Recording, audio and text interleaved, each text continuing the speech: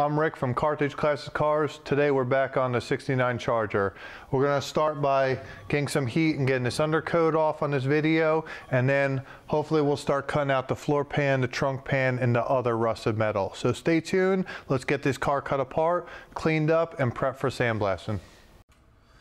So the idea on this Charger and tearing it down, I'm going to try to start from the front and work my way back for the most part. We're going to have to jump around a little bit on some inner structure, but I am going to start. I have the oxyacetylene torch with a rosebud tip, and you see I'm just heating this up and getting all this undercoat scraped off the car. I'm doing it right now first because right behind me is an open garage door and it's real easy to let the air come out. I got a fan blowing on the other side of the garage. Just trying my best not to breathe any of this stuff in. I probably should be wearing a respirator. Be safe at home. So if you have to wear proper equipment, whatever you have to do, make sure you don't burn down the shop. Just take safety serious first. Think about what you're doing. You can also use a MAP gas cylinder. This is within reach of the torch, and you see the torch with the rosebud tip. That's the different flame on the front is basically heating the area real efficiently and letting me just scrape it off. Now that we got the undercoat off on the front end, we're going to go ahead and start working on the floor pan and everything else around here, cutting all the rust we can out of this car. You see I'm going to work with the wire covers over the rockers. We're just taking a drill bit and I'm working out the factory spot welders, and we'll take an air hammer and just whack them right out. We're trying to save these. I'm assuming we're going to put them back in. We'll get them blasted, get them cleaned up, and then that'll be the last thing we end up doing after the new floor pan and everything's put in place. Honestly, on most of the cars I build, I usually don't put these back in. Most of the time they're the first to rust out, and the owners, they're just not really worried about it. They'll put a different clip out there or something to hold down the wire harness neatly in some loom under the carpet. So a lot of times you won't see these, but I'll talk to the owner. I believe on this car we will go ahead and reinstall these because they did come out so clean and in one piece. Very salvageable. Onto the floor pan now. What I'm doing right here, I'm going to cut out the shift assembly for the automatic shifter. One piece along with the column. I'm trying to get everything where I have measurements to put them back in.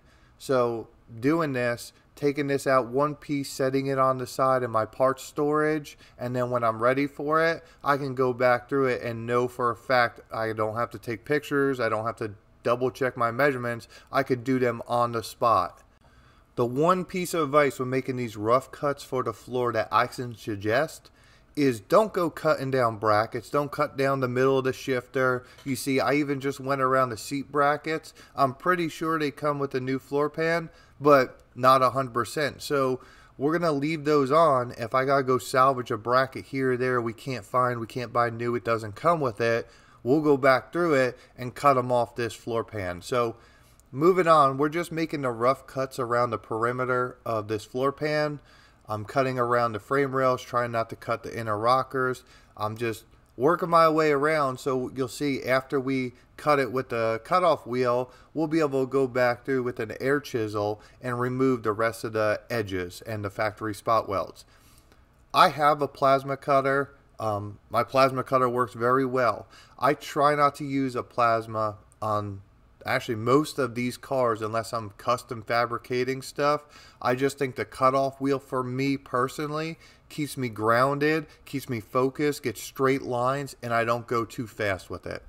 Moving on to the front of the car, I'm tracing the bottom of the frame rail to make sure I don't cut it. It's kind of a hard rail from the top to identify where it goes versus the side and the back area. So for me, it's easier to climb under this jig and just use the cutoff wheel and cut right. At least make reference marks, and then I can move to the front.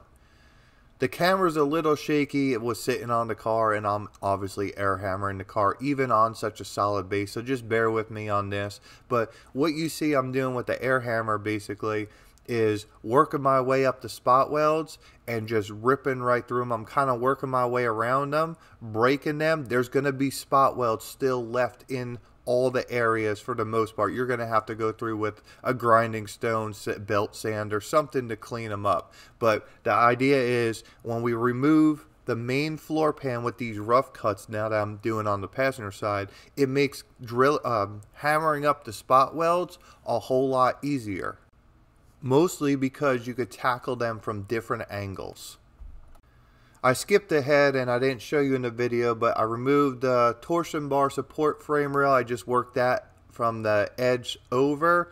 To me, it's easier to be able to access the torsion bar. And when we go to cut that off, it'll just be easier to drill out the spot welds in there. So even if I am removing a frame section, I'll remove the stuff on top of it just so I can access it, verify more measurements. That's what I'm doing right now. You can see I did leave it on this portion of the video. This took, what, 5-10 minutes to remove this part of the floor pan. It's not that hard. We're just in the rhythm. Looking at it from this angle, you could see in the right hand corner of this torsion bar support, there's nothing there. This car, I mean, I'm surprised it was still staying up and the torsion bar wasn't twisted or anything under this car. I did take a bunch of measurements from our level frame jig and everything looks like it was set in place. So the floor pan was the primary thing holding this car together. So you can see right now, I got the spot weld cutter out. I put the air hammer away just for a second and we're drilling out spot welds. The reason we're doing it here and nowhere else is because these floor pans are the same gauge thickness. These spot welds are really strong welds and I'm trying to, at this point, save these rear foot welds. The owner wants to keep them. So we got the main floor pan sitting under this area. So the easiest way to do this is weaken the spot welds by drilling them out. And then we'll come back through, you'll see with the air chisel, and we'll be able to rip this right out with minimal damage to the floor pan.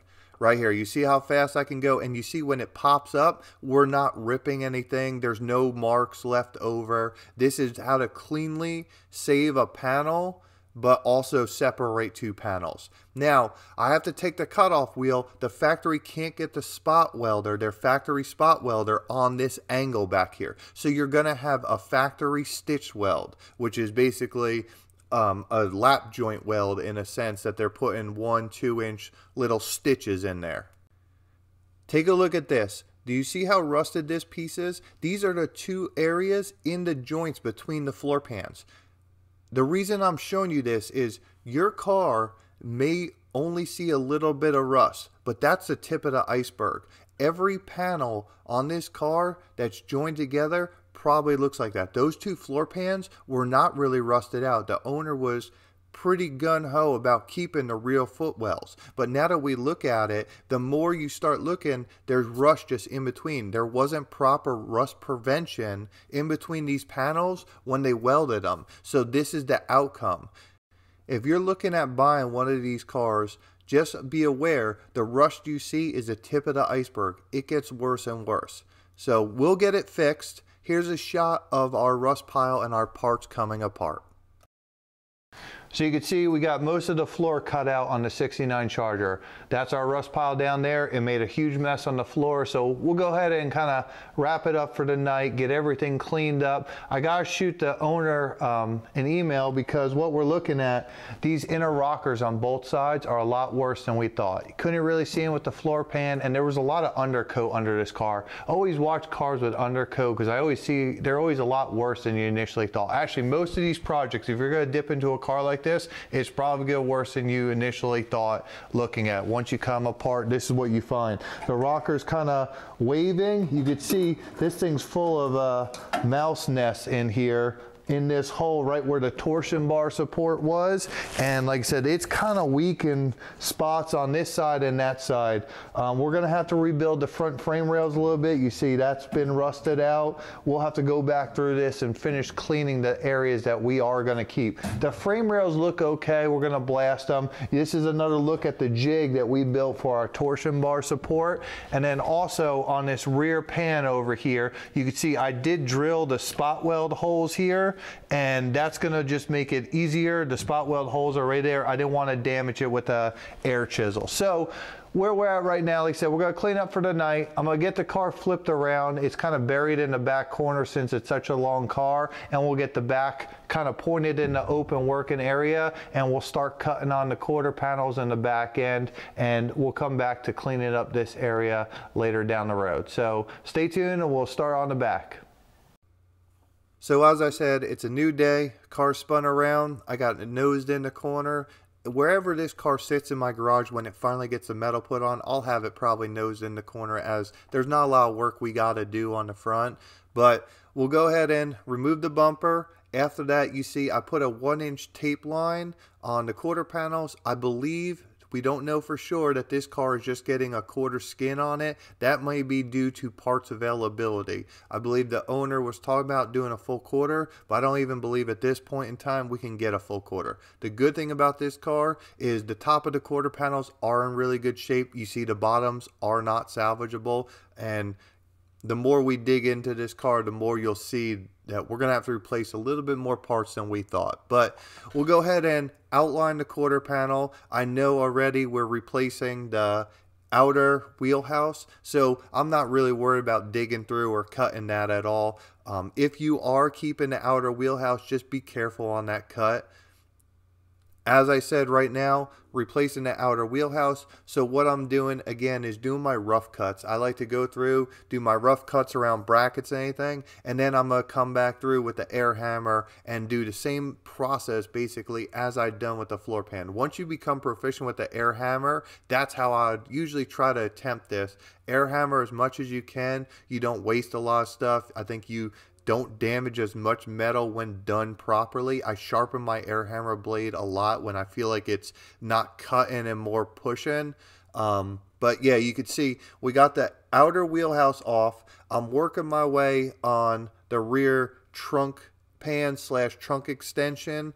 What I'm trying to do, this Charger's got basically a shackle mount off the main frame rail. We are replacing that, but again, I want to take a lot of measurements. I want to verify that this car's straight, so I'm basically cutting around all the frame sections in here to be able to access my air hammer, air chisel in there to cut those off, take our frame measurements, then we can remove our small frame sections and verify everything's back straight when we weld it up. I want to stress something very important that I feel, and really the #1 message on the channel: when you're doing major frame, chassis, body modifications like this, I feel the key to everything is the frame jig. That level I-beam right now gives me the confidence where I can just start cutting parts apart. I can work around frame rails. I'm not worried about anything twisting, popping, or moving. If you're cutting a car apart and you hear a pop, that is a bad thing. From decades ago, trust me from experience, getting it back together, sometimes you have to learn the hard way. So we don't cut these cars up unless they're on a frame jig. It's, like I said, gives us confidence, and you're going to see as I go along, when we're cutting this car apart, the more I start cutting, I realize I don't have enough mounts on my jig. But the mounts I have right now are more than sufficient for the amount of structure we still have on this car. But you'll see as this process goes along, we're going to have to add more mounts to this car. As I find out in the future, we're going to end up cutting more and more of these structural key components off this Charger. So be aware, you put mounts on the car, it's not the only mount you're going to have to do. You can see another look at our frame shackle mount right here. I did center that off the shackle in the back. That's going to be a part that is removed on this car. That last quick segment, I did just rough cut the floor pan just to give me access, because right now I'm going to work on the rear valance under the tail panel where the bumper basically hides and covers up.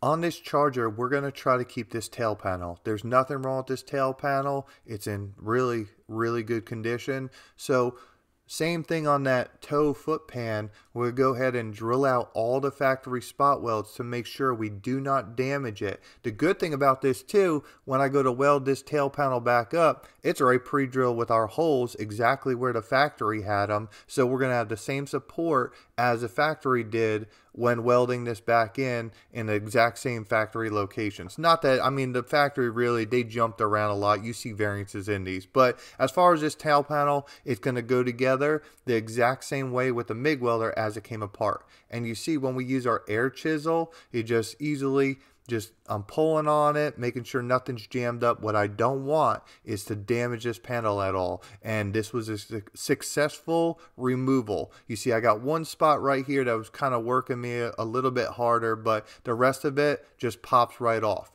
We drilled out the spot welds up to the point that the quarter panel's coming off.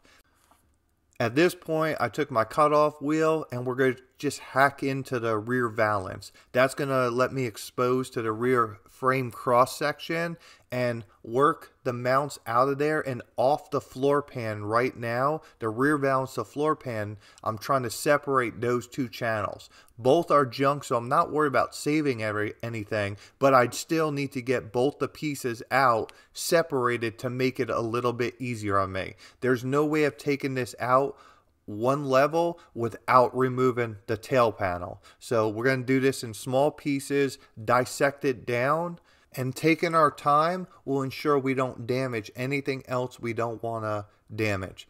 I'm cutting the rest of the quarter panels I started removing earlier. See, we left the corner brackets and the quarter panel, what's left of them, attached to the rear valance, and we're basically just removing everything on the back end around the tail section. I got one or two more spots that still was kind of just hung up a little bit, and you see it comes right out.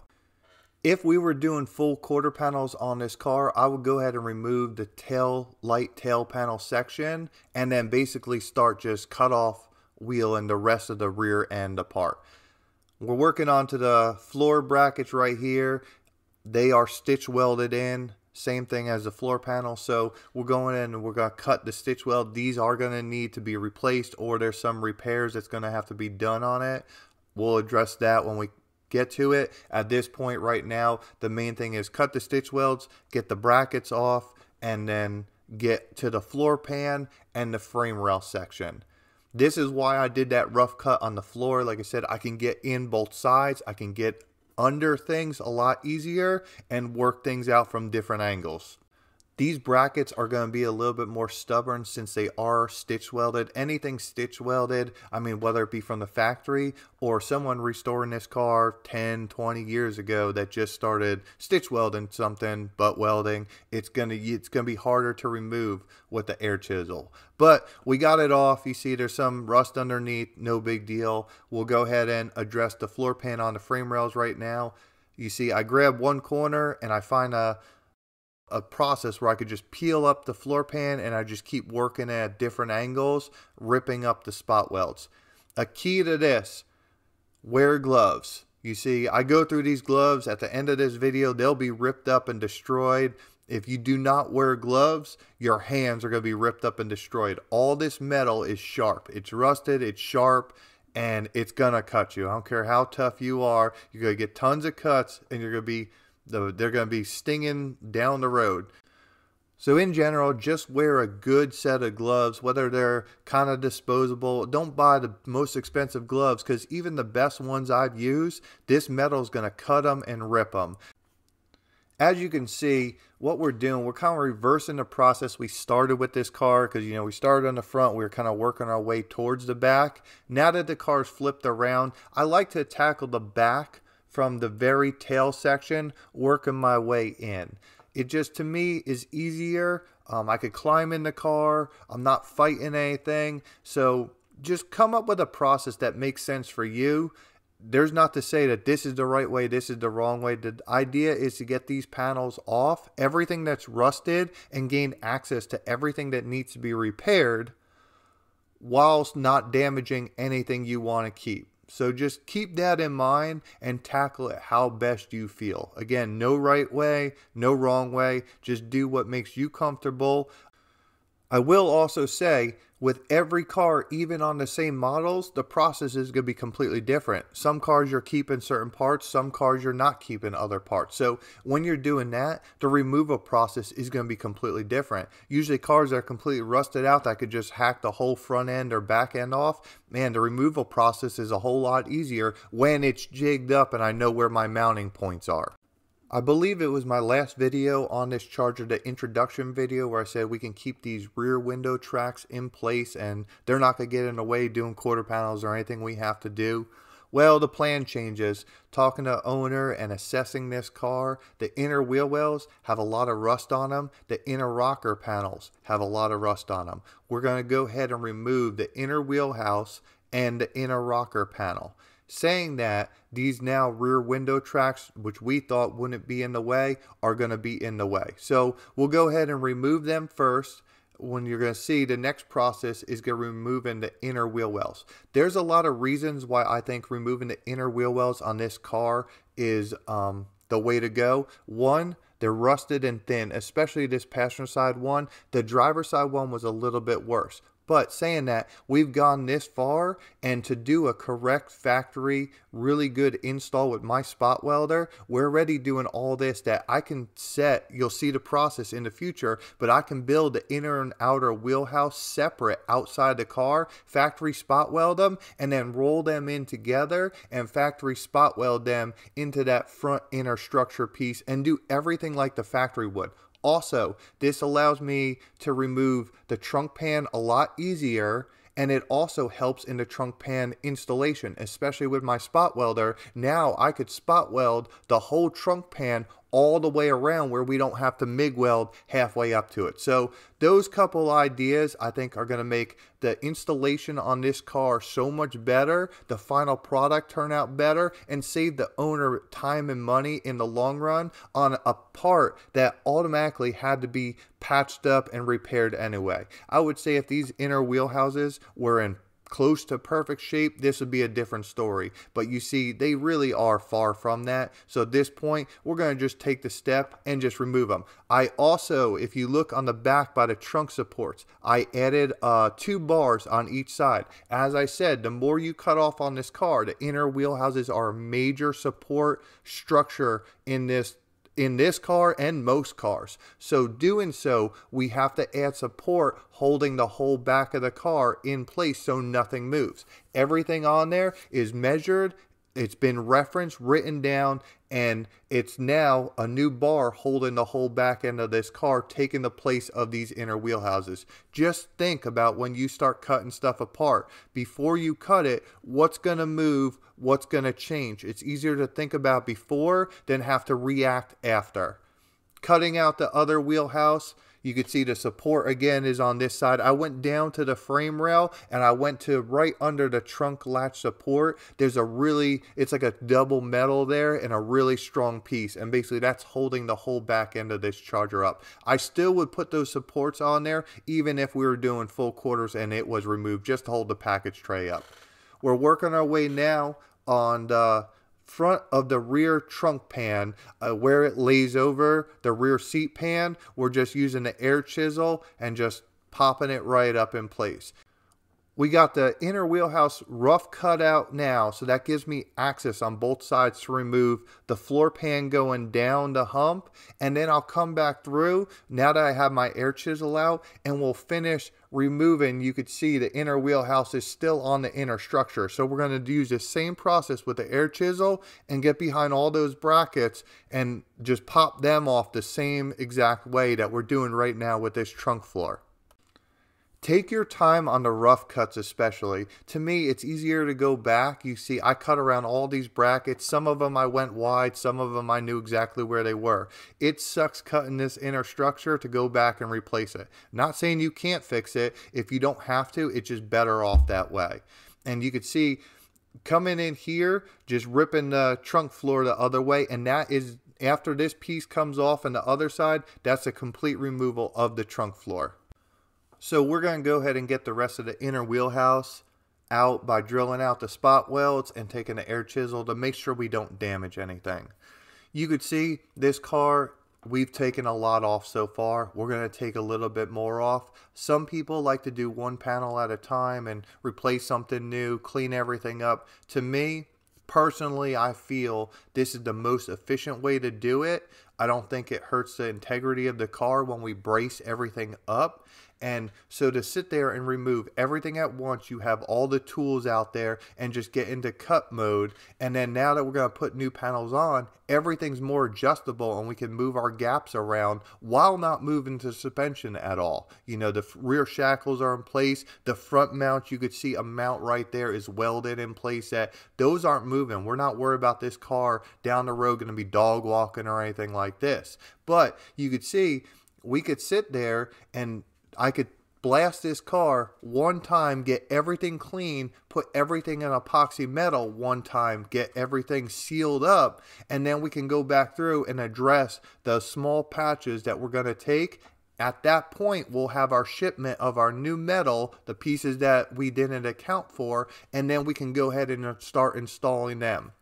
I am now, like I said, we had to remove the inner rocker panels. Everything I said on the earlier part of the video trying to save these footwells, really we didn't have to do it because the plan has changed and we found out we got to add more metal. While doing that, to get the inner rockers, full rockers now in the car, we are going to have to sacrifice this part of the foot pan. Sometimes parts got to be sacrificed like this.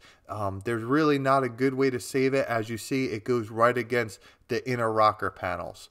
It happens. These parts are available. They're not that expensive. So we're going to save the time on blasting them, cleaning them up. And you see, just removing them's not that hard. It was the same process. We just moved our spot weld cutter back to the main foot pan and then removed these footwells. Another good thing about removing those footwells is it gives us a little bit more access to these front frame rails that we can really clean them up there, spray some epoxy, and just blast it. Now we got that footwell removed, we're going to go ahead on the inner rockers. I think this was the right call by the owner. I think the inner rockers play the key role along with the outer rockers. They're a little thicker metal, and that's the whole structure of the car. Especially if you don't run a subframe kit or any kind of connectors, which we're not doing on this Charger. You want a good solid inner rocker foundation. The good thing about this car and the high hopes is the outer rockers you could see right here are really in good shape. I kind of figured that on the intro walk around video that we assessed that there wasn't a lot of rust on them, so that's why we're doing it this way. You could see this thing was loaded up with mice nests in the front. We already knew about that from the hole in there, so just digging it out and we'll just keep cutting. It kept kind of catching on fire, so be aware. This is another reason that if we didn't remove this inner rocker, how do you get to the mouse nest? How do you get it out? At this point, it's stuck in there, and we already know it's in there. I mean, I guess you could take a vacuum in there, but you're still not going to get everything stripped out. I was talking to owner. We're going to get these outer rocker panels in a good epoxy. We're going to sandblast them, and they're going to last for years to come. Following what I said earlier, you see I didn't cut the rear seat brackets, the support brackets for the rear seat. I bent them down, and then what I'll end up doing, I'll go back through with the air chisel and popping them off, just in case we have to reuse them. They were pitted up real bad. You can see here we are. There's more mouse nests in the front of this that we weren't aware of. But again, we'll address that. You're going to find this in the car. The whole top of the car had mouse nests on the inner structure too. So they were living in this thing, which is not a big surprise on anything that sits. You could see I'm also cutting these rocker panels out in smaller sections. They're a little bit thicker of metal, like I said earlier, so it's going to be easier if I just section them out, bend a little bit, and now with the air chisel, you can see I have to work them a little bit more, but I can just work my way down it and just keep pushing it off and ripping it little bits at a time. I think it would be hard. I've done these rocker panels. We come in through the bottom with the air chisel, and it takes forever. To me, it's easier to just cut down the middle of them, not hurt any of the brackets or where they're pinch weld together, and then just air chisel them right out. So the next step in this process, I'm going to add some jig supports to these rocker panels. I didn't cut, you see, the front bracket off the frame rail going to the inner rockers off at this point. We're going to jig this point up, make sure the rockers don't move, add our brackets, then we'll come back and finish the removal of these rocker panels. Moving on to the rear shackle frame mounts that we're replacing. Before we cut them off, we're going to get some reference points. You could see how they curve in. The top bracket matches the two inside brackets of the inside frame rail where the support is. So we're going to use those as major reference points when we go to install them. They're the same on both sides. Also, when I built my jig, I made sure I lined the edge of that frame right up in line with that round bar on both sides. So that's where we know how far out we got to go. If we're not there, we know we're wrong. I'm also measuring centered on the shackle, and we're going to put this mark right down the middle of it. It's a 1/2 inch on a 1-inch diameter bushing in there. So we're going to cut our mark straight down, and that's going to be another reference point to go off when we put these rear shackle mounts back together. Now that we got all our measurements in place, we're going to go ahead and cut these brackets off. We already have them on hand. We know we're replacing them, and we want to access the frame behind it because I know that's going to need some repair also. So just go ahead and we're going to cut these off. We'll come back through with the air chisel after we drill out the spot welds once we get the main brackets off, and then we'll drill out the spot welds and then air chisel them off. It was kind of fighting me a little bit. I missed one spot, but you see we got it off. And I found on this side it was easier probably just taking the Sawzall and just ripping right down the bracket from the rear to the front. You live and learn. Once you do it a second time, you find an easier way. So in the future, take a Sawzall, cut right down the back of the bracket, and it'll come right out. Still, we're going to have to go through with the air chisel and fix it right up. We're now moving on to the inner rocker removal. You see when we cut out the whole inner rocker, now we're coming back through with the air chisel and cleaning it up. We are also going to get the main brackets off that front corner. You saw I just removed it, and now we're working our way for the rear. You could see before I removed these brackets, the jig points coming off the jig to the bottom of the rockers are set in place. We just wanted to do that now that we're moving the main support of the car to make sure nothing moves. So everything's welded on the rocker panels, 2 spots on each side, holding the rockers and the whole side of the car while we cut the frame rails tying into the rocker panels and the major structure there. So we know nothing's going to move, and we have confidence when we can just slide this rocker back out. When we put the new rocker in, we're going to try to come back in the same way. We started this video off with removing undercoat. Now that I got the whole floor pan off the car, we're going to end it, and the last step in this is going to just be removing the rest of this undercoat underneath the car. You can see I am wearing a respirator now. I have the goggles on, everything. This is how you should be doing hazardous stuff like this. A regular N95 mask won't work. Respirator is what you need to do. But again, this is the same as the front. Just heating it up, scraping it right down, and just getting it all removed in preparation for sandblasting. Actually, I'm kind of surprised. The undercoat and the paint underneath actually look really good. All right, we're gonna go ahead and wrap up this video. We cut down most of the car. We got most of the rust off, which was pretty much the whole bottom of the car, but we're going to do a quick walk around, and after this I still have some work to do to prepare the car to get ready for sandblasting. But you could see in here we had to roll up the floor pans. And then the bracket, you saw that in one of the videos, to get the inner rockers out. There's no other way to get the whole length inner rocker, and it was really rusted out back here.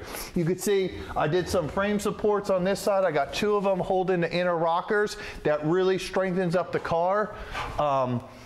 I still have to, like I said, go through and clean up all this area from our air chisel. I'll take a grinding stone and do that.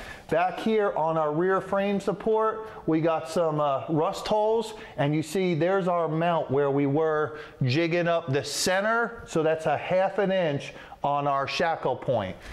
The rear, we are right now keeping this part of the car, for the most part, it shakes a little bit, but with these two supports in here, it's really strong. Again, nothing's moving up here. That's the height we want. If you look inside the frame rails, we are gonna blast them, but you could see our pins for our rear frame rails, so they hold them in place. I mean, they can move a little bit, but for the most part, that's where we want them.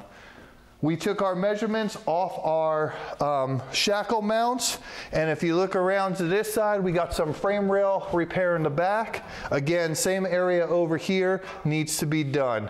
Our frame mount in the back is also there. We'll have to cinch these down when we go to put them on there, because they just came up a little bit. This is why you need jigs, because we know between this and this exactly where we want these two frame rail sections and the shackles to sit at. We also jigged our front spring perch here. Now this side, you see I got 3 bars on this side. Now the reason being, this is my main support holding like on the other side to make sure this side's strong. I also did take the lead out of the channel with the torch, but back here, this area is a lot more rusted and there's holes in the bottom. I have a feeling we're gonna have to section in and repair this part of the rocker. So this area right here isn't welded. You could see I can actually lift it up off there.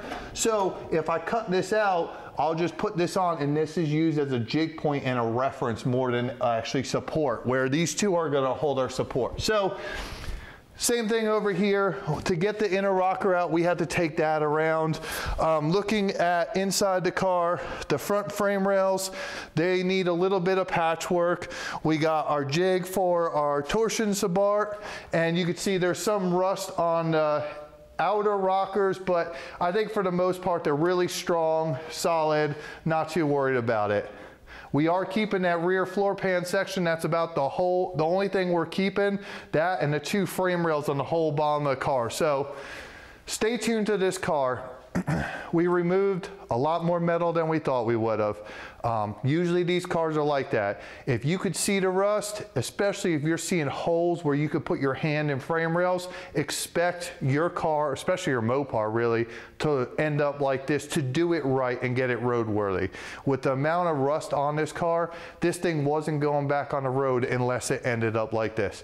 Luckily, we were able to jig this car up, rip it all apart, remove all the rust, and then we'll be able to get it back on the road and the car will be done right for years to come. So if you like the videos, stay tuned. We're gonna start putting this car back together after we end up cleaning it up and do some small patchwork on it. Like, comment, and subscribe to our channel, and thank you for tuning in.